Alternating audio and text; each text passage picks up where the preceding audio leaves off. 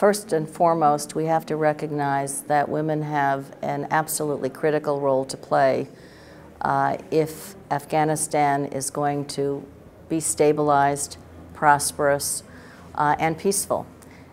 You know, so much happens through experience, and when there's positive experience, obviously men who may have not thought their women should play a role in starting a business become very proud of the role their wives are playing. They've got income in their families that they didn't have before. Their life is better in every way.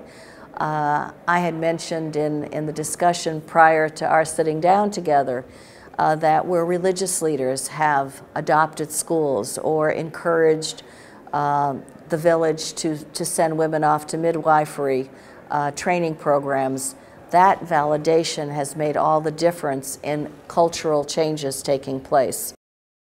If women are not at the table, if they're going to be silenced or they're going to be marginalized, if they're not going to share in the power that is represented in the decisions that go forward, that peace and its potential will not be sustained.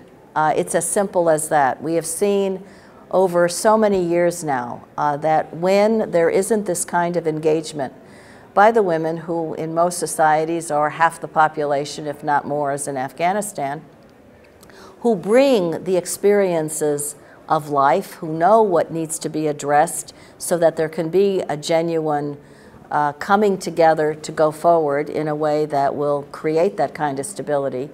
If those considerations are not on the table, it is not likely that the agreement will last. And that's why we see, it's one of the reasons we see so many peace agreements adopted and so many of the conflicts recurring.